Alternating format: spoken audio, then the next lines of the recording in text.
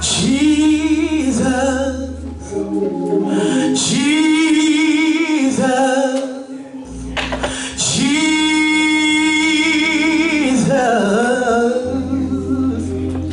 There is something about that name. He's our master, he's our savior. His name is Jesus.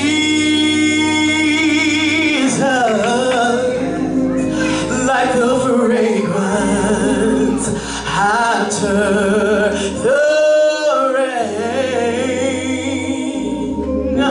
kings and kingdoms shall all pass away, but there's something about that name. Come on and help me say, Jesus, Jesus, Jesus.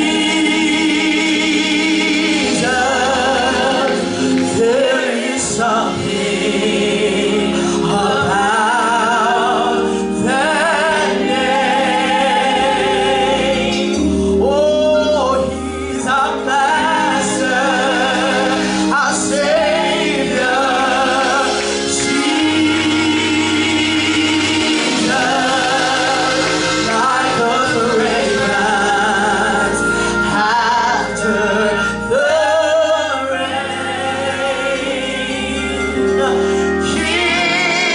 fragrance after the kings and kingdoms shall all pass away, but there's something about that name. Oh, his name is Jesus, Jesus, Jesus. There is something about that name. Oh, he's our master, our savior. Jesus, like the fragrance after the kings and kingdoms shall all pass away,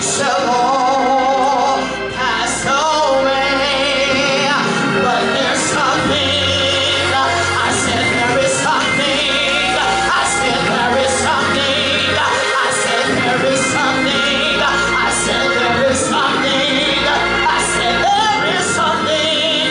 I said there is something about that name. Something about the name Jesus, like the fragrance after the rain. Kings and kingdoms shall all pass away, but there's just something about the name Jesus. Jesus, there's just something about the name Jesus, Jesus, Jesus, like the fragrance after the rain. Jesus, Jesus, let heaven and earth proclaim Jesus.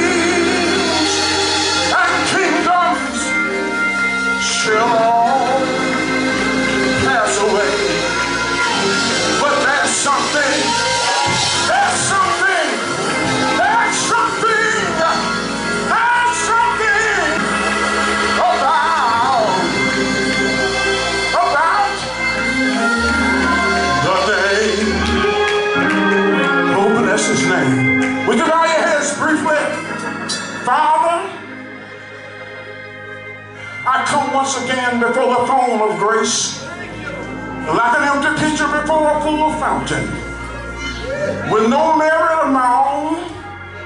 And Lord, I pray that you will open up a window of heaven and lean far out over the balcony of glory and listen to your child pray this morning. Lord, this morning, I invoke your presence. Lord, I invite you in. Lord, I know it's just a formality, but it's your program. It's your service. It's your meeting. And Lord, if by chance you're not here, we want you to know you've already been invited. Lord, we lift our eyes to see your glory. Lord, we open our hearts to receive your love. Lord, we engage our minds to understand your truth. Lord, we offer our songs to praise your name. Lord, this morning we praise you. Lord, this morning we lift you up. Lord, this morning we magnify your name. We praise you because you are God. And the Bible says, let everything that have breath praise the Lord. Lord, we praise you because we know you are a healer. We praise you because we know you are a deliverer. Lord, we praise you because we know you set me free. Lord, we praise you because if you heal this morning, Lord, if you deliver, if you set me free, Lord, we'll give you the glory. We'll give you the honor. And we'll give you the praise. Down the press, sing a lane. The power of the Lord is still the same. You don't have to leave here the way you came. In the name of Jesus, be healed, be delivered, be set free. Put your hands together and give God some praise.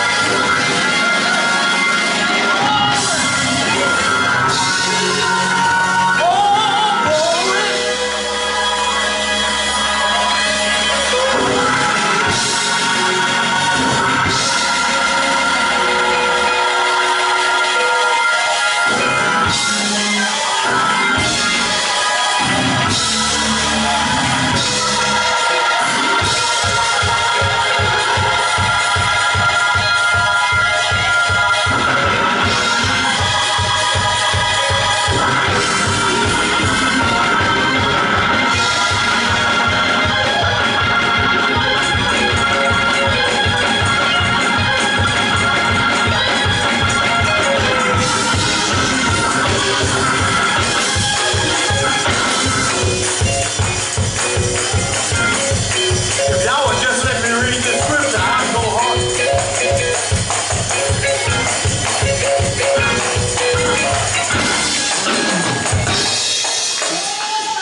The 34th number of Psalm says, I will bless the Lord at all times. His praise. What does his praise sound like?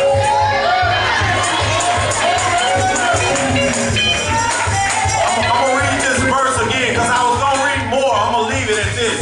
It says, somebody pat your chest. Say, I will bless the Lord. When? And what's going to be in his mouth? Be in my mouth. Show them what continually be in your mouth.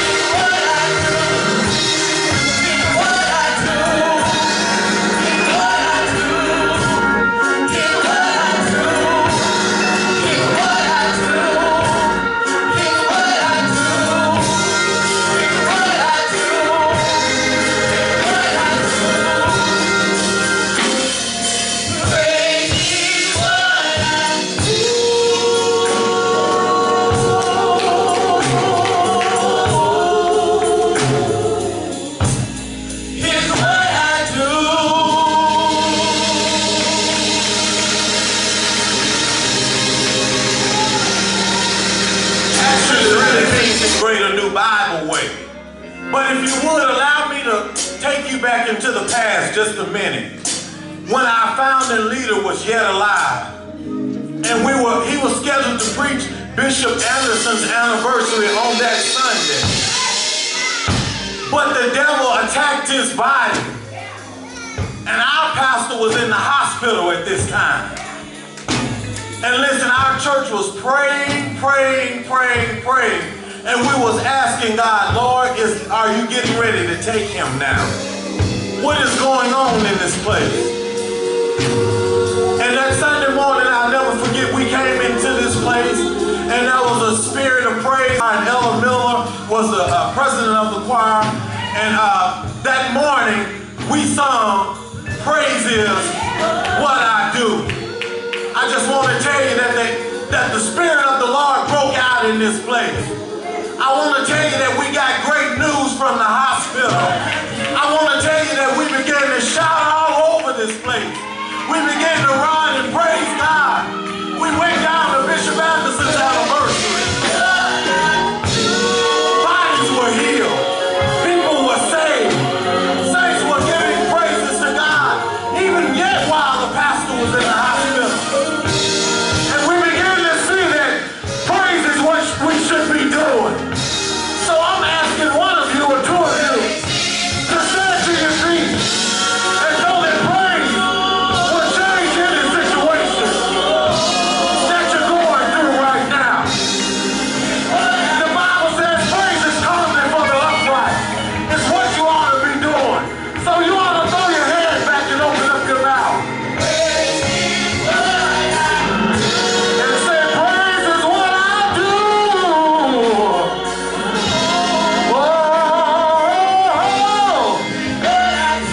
Now really open up your mouth this time and say, praise is what I do. Everybody, praise is what I do.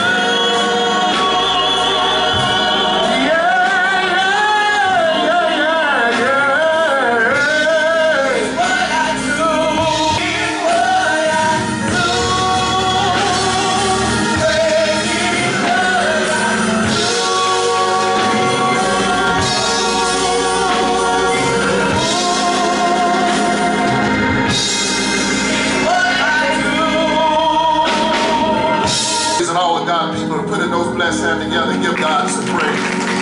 Come on, while you take your seat, come on, bless the Lord. That would be good if you would be clapping for me, but I need about 10 or 15, 20, 30 people that are not ashamed to put those hands together and give God some praise in this house. The choir let us know that praises is what we do. Even when we're going through. Thank you, Jesus. Thank you, Jesus. That song always strikes a special chord with me every time I hear it. Thank you, Rodgers, for, amen, just giving a little bit of why that song means so much to me.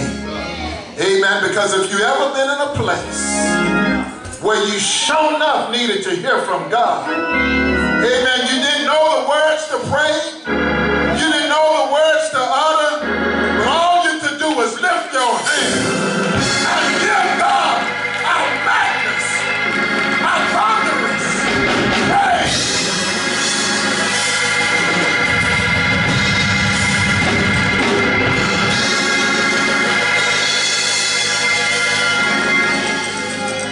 Praise is what I do. Even when I'm going through, Mother Daniels, I just learned how to give God some praise. Can't nobody do you like Jesus. Can't nobody do you like Lord. I heard somebody say, he's my friend. He's a friend in the midnight hour. He's a friend for the friendless. He's a mother for the mother. He's a father for the father. Anybody know that God is a friend? Jesus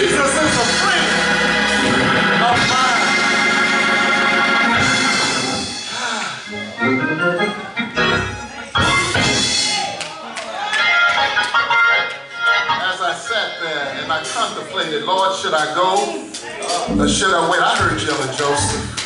Amen. And I understand. Amen. I understand. But I heard the Lord say, stand still. Obey. Stand still because I want the people to hear the word today. Obey God. I want the people to hear the word of God today. Don't nobody love praising God any more and any greater than I do. Amen. Because all you got to do is start reminding me of where God has brought me.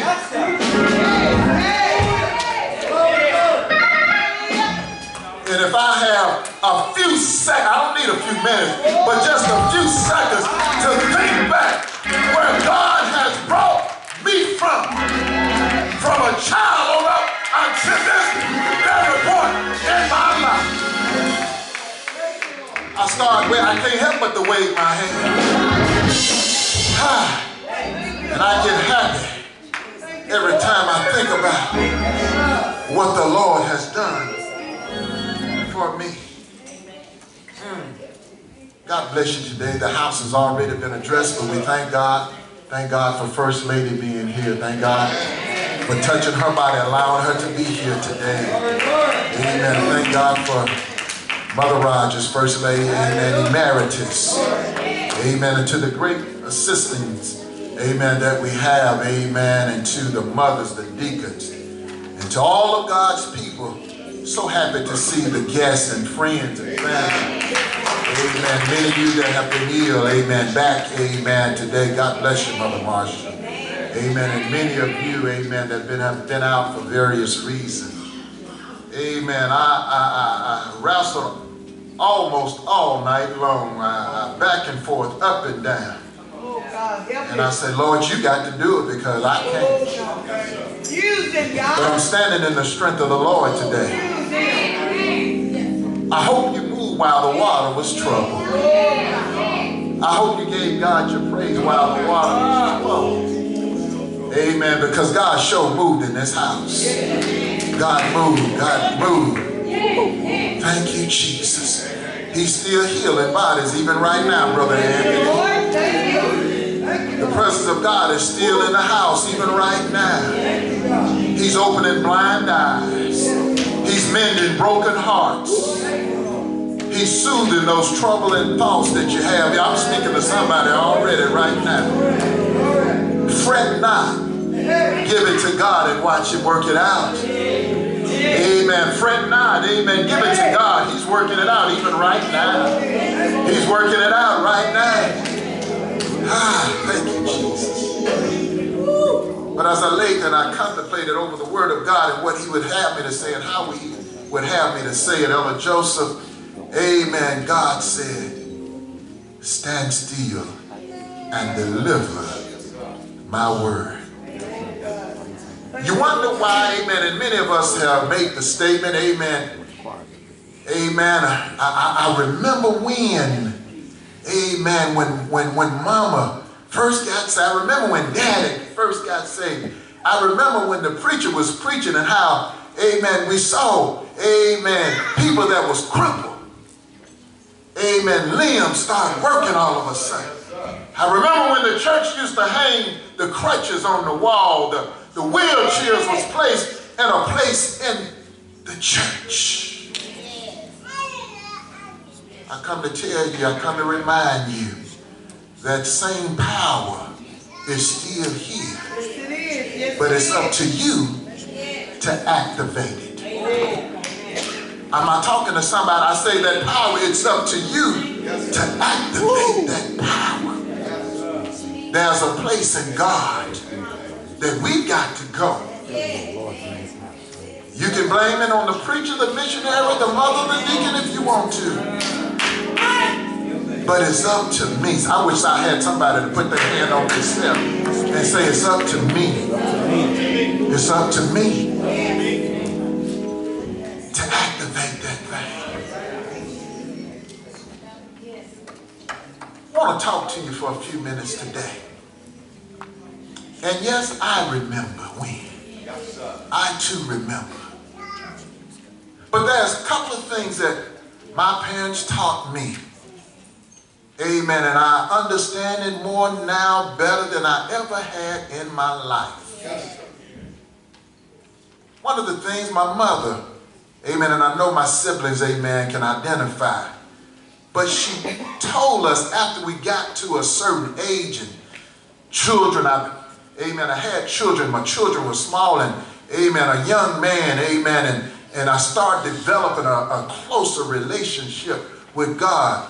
She said, pray and ask God to give you the spirit of discernment.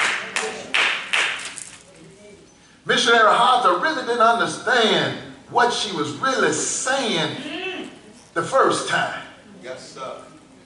But she kept on telling me, Sister Harrison, amen, to continue to pray that God would give you the spirit of discernment. Yes, sir. Yes, sir. And as time passed, Yes. and I started encountering a few things in my life when the children were small, amen, and we were struggling to make ends meet as a little young family. Amen, amen, amen. Didn't always have the finer things, wasn't able to drive and live in some of these places, amen, that many of you as young parents are able to do now. Amen. Amen. But God kept us. Yes, He did. Yes, He did. I said, but God kept us. Yes, God fed us. God clothed us, and He, amen, and gave us that we had need of. Yes, and I remember when the children were small, and oftentimes because we were working early and had to be at work early, amen, sometimes they would go and spend the night with my mother and my father. Amen. And there they would love to go, yes, because, amen, as most grandparents know, seem like grandparents go an extra mile. They love the pancakes in the morning, the hot breakfast in the morning. Whereas at home, it was on the go. A bowl of cereal, let's get out of here. A Pop-Tart, let's go. Amen. Let's do some cinnamon toast. We got to go. At my house. But at Grandma's house, they could get some pancakes. They could get some bacon. Amen. They could get some warm grits. Amen. Some hot oatmeal at Grandma's house. Amen. At one particular time, they had to go to Grandma's house. Amen. And my daughter at that time, she was small and she was very talkative. Very talkative. Amen. I had to, amen, settle down. Amen. Even as a little child in school, just loved to talk all the time, even when she wasn't supposed to talk. Amen. Amen. Amen. And while they're at Grandma's house, Grandma, we love, we glad we're here with you. Amen. Amen. But we got to take a bath because we don't have no hot water.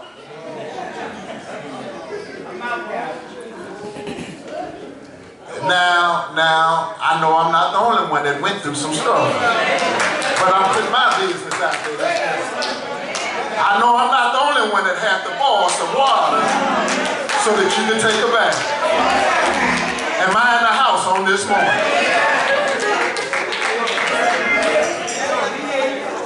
Am I in the house this morning? I'm not the only one that had to put, amen, those big pots on the stove so that the water would be lukewarm.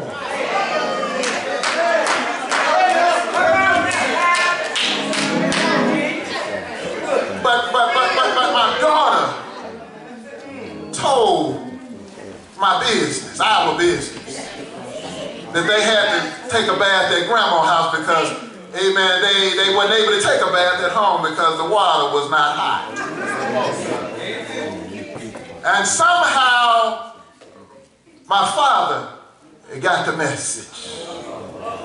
And Daddy called, amen, and you know, amen, being a pastor, he would leave early and get home late, amen. And I got a call sometime, I don't know, after 11, a little bit before 12, and said, son, tomorrow, come by the house, get a check, and go pay your gas.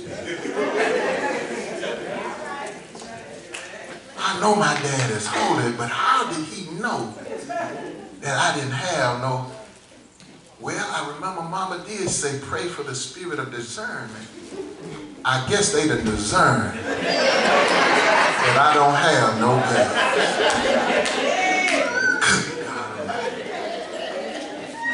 Because now those of you that knew my father, you could come into his presence and he knew if you were hungry. He knew if you were troubled. He knew if you hadn't had a meal. Amen. Your lights were off or something. The Spirit of God would touch him in a way, and before you would leave out of his presence, he was meeting that need that you had. Right. I said, Lord, I hadn't got there yet, but in a few days, if I keep on, I'm on my way. I said, well, I understand. For the spirit of discernment. So, you know, when your children grow up, you start to feel some things. You sense some things. That's right. And you understand. But then there was a spirit that my father, amen, prayed over us. And I can only talk for myself. That when I accepted this call into the ministry, he said, son, I want you to pray now that God would anoint you. It's all right to say words and go and do some things, but you need the anointing. Hallelujah. Glory to God. That's what I want to talk to you about. Come on, look at your neighbor and say, neighbor, we need the anointing. We need the anointing. If you have the Holy Ghost, you are anointed. Can I'm going to talk today. I'm just going to talk today. I'm glad you shouted already.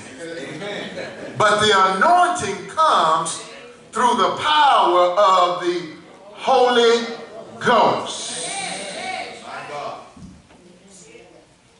If you have the Holy Ghost, Mother Moraine, you have the anointing. You don't have to wait on the preacher, the pastor, the deacon, or no one to come, amen, when there's a situation that God needs to step in immediately. You can activate the power of God on your own. I heard you say you prayed the other day, Deacon Jackson, and I heard you, and I still remember. Amen. And how God moved because of your faith. Amen. Amen. While I was reading the scripture, amen, these thoughts came to my mind in this word of God. And here, now it appears that the battle has been fought. And the victory has been won, and everything is over. And we are shouting the victory because we are anointed. And we have seen the manifestation with the anointing that God had granted unto us. Yes, sir. But then there in that 13th verse, as we read, amen, it read, and then in other words, it is saying, amen, it ain't over. Tell somebody it ain't over. Come on, tell somebody it ain't over. Amen. I hate to tell you, but it ain't over. It appeared that it was over, but how many of you know about the time that you think, amen, you've overcome one thing? Amen. Amen. Yes, sir. Here comes something else. Hallelujah. Mom and Dad didn't know that, amen, that because, amen, the gas was off, it was because we were having to deal with another thing. Amen. Huh? Amen. If it ain't one thing, it's another. Sometimes the thing does not wait until the other is over before something else comes in. But you find yourself dealing with one, two, or multiple things, amen, all at the same time. Because not only does the devil want to destroy you, but he wants to wipe you out. He wants to take you so far out that there will be no recognition of the power of the anointing that you once had. But I come to tell you that the devil is a lie. I'm speaking to that enemy today, prophetic in this house on today. I said the devil is a lie.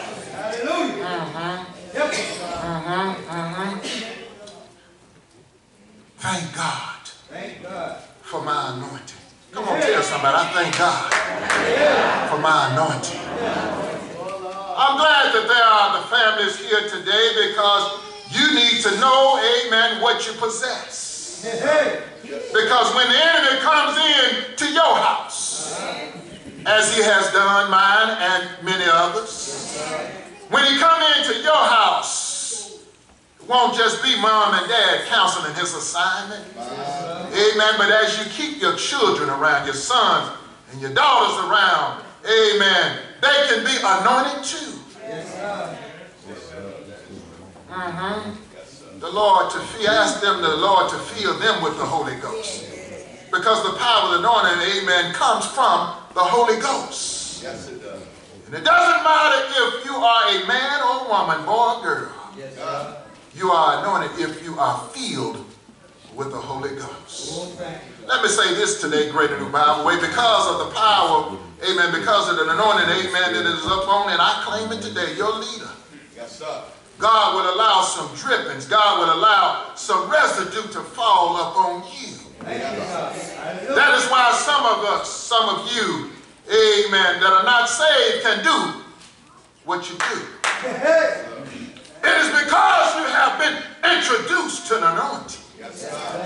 You might not know what it is, might not know how to classify it, but God has allowed you to be, amen, in the right place at the right time to receive some of his anointing. Somebody ought to say, thank God I'm anointed.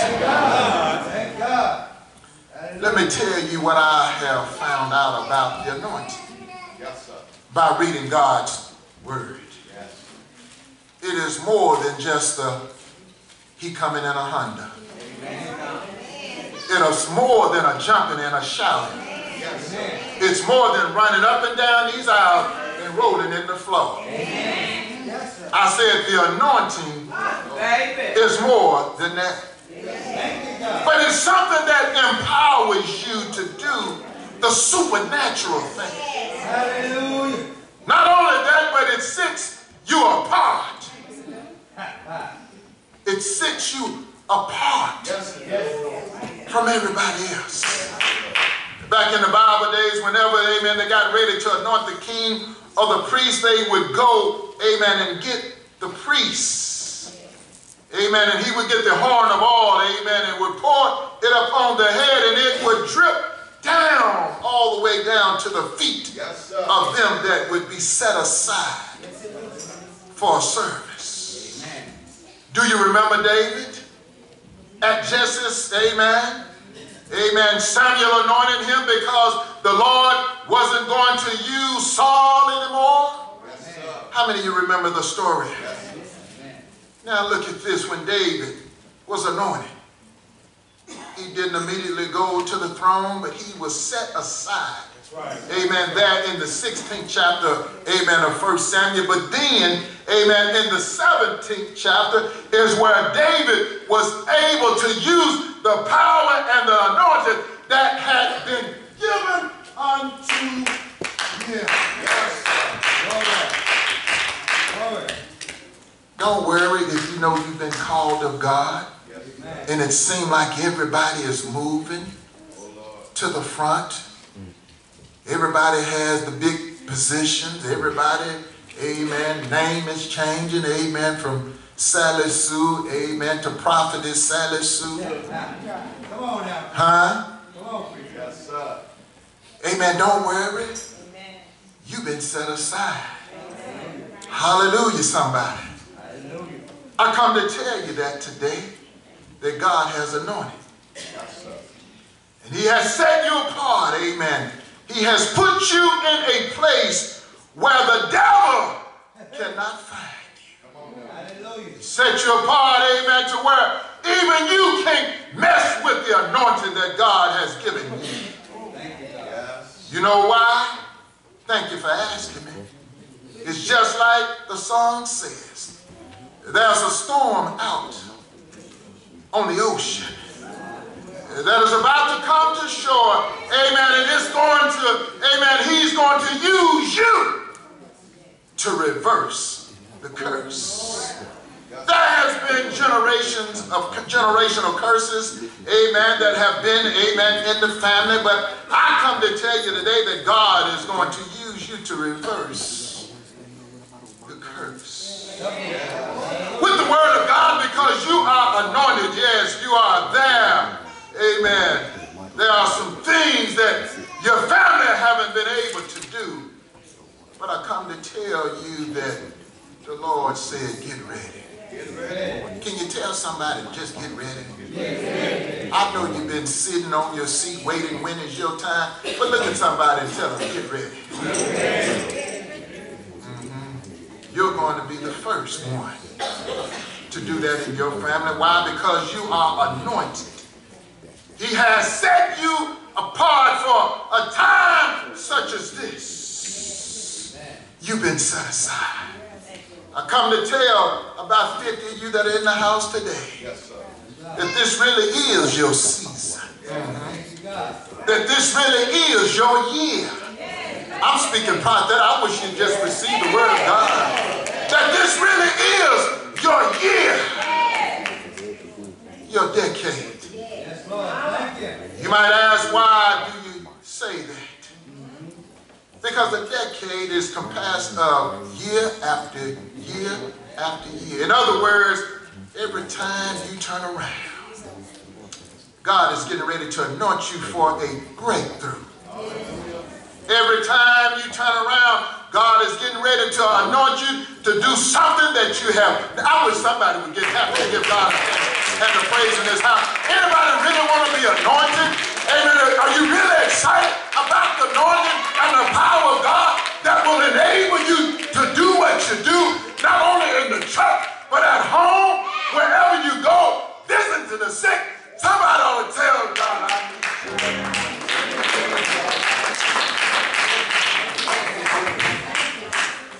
I need your anointing. I need to know. I know I may not have heard, I may have heard a lot about it, but I want to experience this thing for myself. I say again, I have heard. Have you heard that I was anointed? By the way, somebody ought to hear that we are anointed. Just can't be, amen, the anointing, amen, just can't have it, amen, and nobody realize that you are anointed. Amen, but let me tell you who is really going to know that you are anointed. Amen, and that is your enemy. Yes, sir. Did y'all hear what I said? Yes, sir. Those ones that's been plotting. Those ones that have been planning. Those ones that have been laying the traps. Yeah, they're going to know that you are anointed. They're going to know. They're going to know. Your enemy's going to know that you are anointed because you didn't roll your eyes at them when you heard and when you even saw the things that they tried to do to you.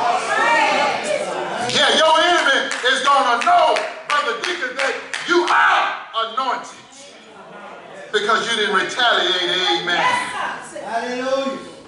when you saw what they did to you.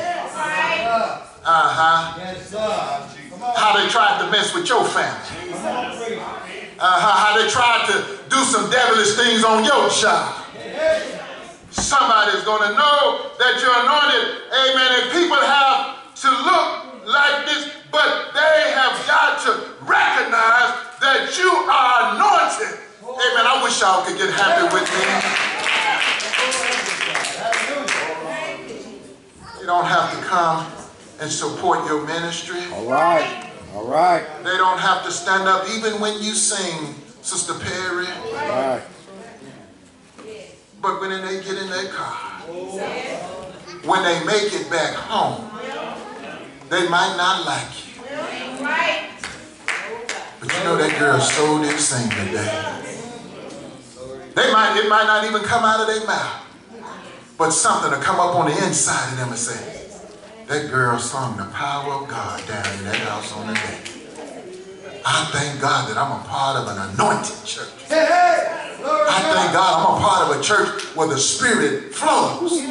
Because God is, I thank God that I'm a part of the greater new Bibleway Church of God in Christ. Are you looking for a church where love flows because God is in control? A church where God is really real? Hi, my name is Dennis Rodgers, pastor here at the Greater New Bibleway Church of God in Christ. I would like to welcome you to our services. Service times are Sunday morning prayer and Sunday school, 9 a.m. Sunday morning worship, 11 a.m. Sunday evening Pentecostal service, 7 p.m. Midweek service, Thursday, 7